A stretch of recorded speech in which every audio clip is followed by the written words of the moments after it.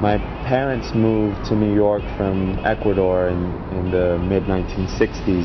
I grew up in the neighborhood. My dad actually ran a business in the neighborhood for over 25 years. When I was born, the location was 384 Madison Street, low-income housing projects over there. You know, this is an interesting spot because it's almost not any particular neighborhood. I basically took a wrong turn down this street on my bike one day and looked at the for rent sign. I was like, oh, maybe that might be an interesting apartment or whatever. The coincidence that it's on James and St. James was also like another kind of added bonus.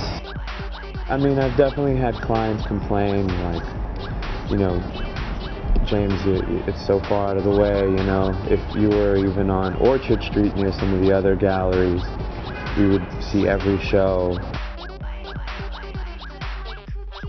We opened up 6 months prior to the new museum. The day they opened on December 1st, 2007, foot traffic quadrupled, like, instantly. As for the future of the neighborhood, it's still kind of in flux, as New York is always in flux.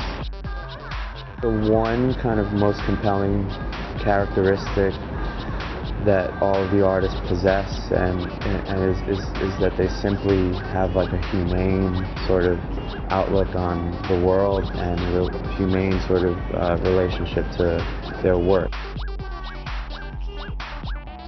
Every 8 to 10 years or so, my parents have moved further and further away from the Lower East Side. When I told them I was setting up here, they couldn't believe that I would move back to exactly where they've tried to basically escape, you know.